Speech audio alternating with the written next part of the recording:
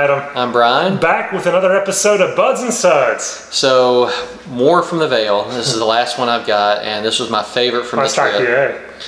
Last IPA. Well, that's from the answer. Oh, my bad. Yeah, that's all right. I'm sorry. Go ahead and give them a preview. That's fine. I can't do it as a blind now. So, this is Stepdad Chaperone, 8.5%, all Mosaic, and Mosaic is one of my favorite hops, and I really dig this beer. So I've already had a couple cans, so I remember what it tastes like, but I'll describe it just like it's fresh, because it's just awesome. All right. A little darker, man. That's like a little orange. It's orangish golden. Color, golden, yeah. You can see that there. It's really opaque, too. The edge is gone. Well, actually, it's not as opaque as I thought. Yeah, it's pretty opaque. Looks pretty good. Let's just get the nose. Oh, that's Mosaic. That's Mosaic. So I get big tropical fruit, the sweet tropical fruit, but it's not as distinct and robust as Citra. But it's kind of a mellow tropical fruit, which is what I like. But it's a big nose, though. Yeah, it is.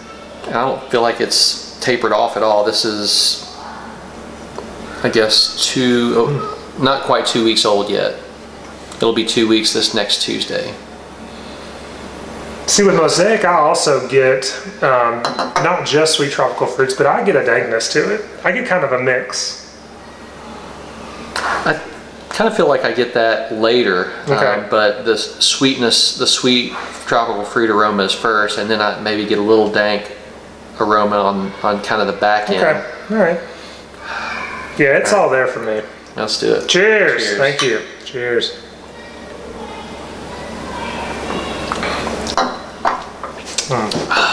Yeah, that's really good. See, to me, that's a mix of tropical fruit and resinous. Absolutely. But not herbal. I don't get any herbal notes at all from that. Fair enough. I think that's why I like Mosaic a little bit better than Simcoe. Yeah, so for example, we just did the Simcoe. This has a lot more bitterness to me. It is more bitter. I mean, it's definitely got a huge bite compared to that. I'm not saying it's the most bitter beer I ever had. I'm just saying compared to the creamy, sweet, smooth juiciness, this one's a little aggressive compared to that. Well, I would assume that's what they're going for. I mean, they didn't give the IBUs, so I really have no idea. But clearly it's more malty. I mean, if you want to compare it, you can see the difference in color. This is clearly more malt than this one. And this, everybody wants some Simcoe from Hoof that we'll talk about towards the end. Just talking about different single hop beers, but this one, like you said, this one does have a little bit of bite to that to your tongue there. Yeah, it's a little more bitter. I would probably guess in the 80s if I were betting. I like it though. And I get that. I do get that blueberry. I mean, that's that kind of sweet. I still don't get that. It's killing me because I love blueberries. Well, when we were doing our last set of reviews at Nathan's house, he had some blueberries sitting out. I threw it in, and I can get that now. I'm jealous. I can't discern that as blueberries. My palate's not that refined, I guess. But I know I like it. My palate says I like it a lot. Yeah. It's really good. So I give this a 4 or 5. I like it better than everybody wants some Simcoe, but I'm just the opposite. I'm giving it a 4.25. Solid. I love it. I'm glad I got it. I'm going to finish up the rest of the cans you gave me and be happy about it. Well, if you only give it a 4.25, I want my cans back. 4.25 is a good beer. This is really good. I'm very pleased that I got it. I would love to have a double dry hop version of that. That would be just phenomenal. But that would probably lean more toward the grassiness. Step, dad, chaperone. They're just joking because they did master, shredder, so.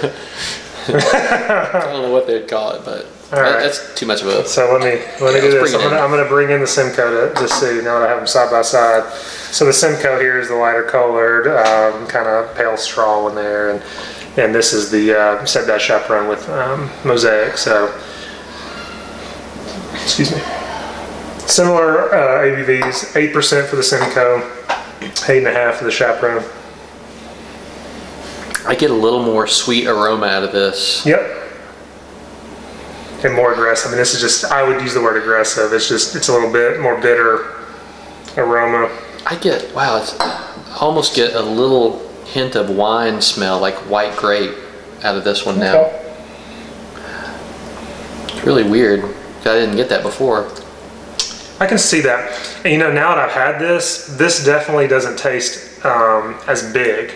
I think this kind of beats it out. Like this, I see what you're saying. The bitterness, I guess, is kind of wrecking my palate for this. Yeah. Yeah, this one, it almost doesn't have nearly as much flavor. I would say if we would have reversed trying these, I would not have been able to give this as high as a rating.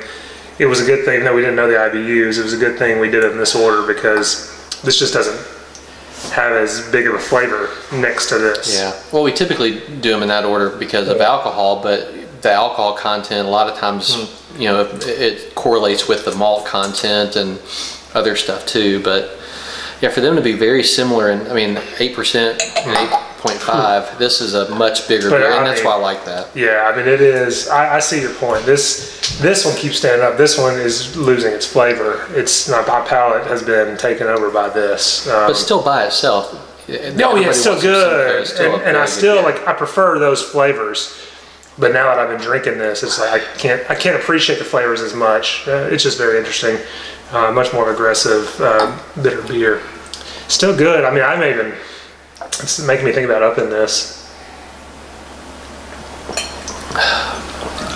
Well, go with your gut, man. I mean, don't change it just based on a comparison because that's kind of unfair because they're two distinctly different beers. Yeah, and I've had them independently, and I prefer this one. And if I had to put my money down on one or the other, that's what I would buy more of.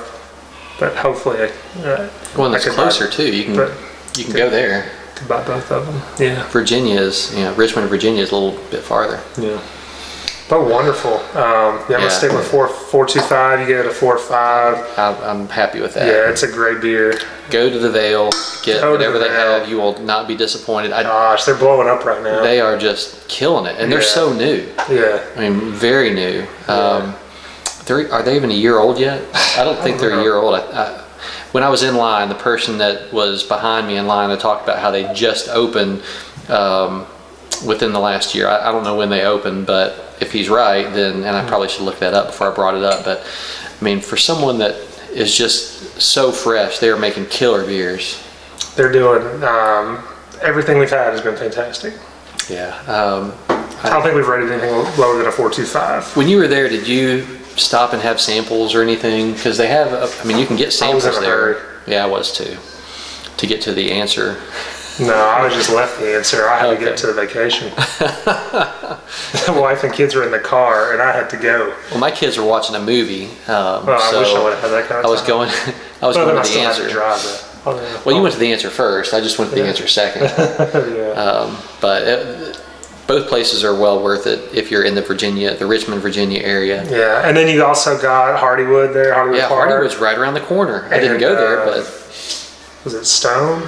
Did Stone open it? No, which one was it? Stone opened somewhere in the east. I don't know how close it is. I think it's them.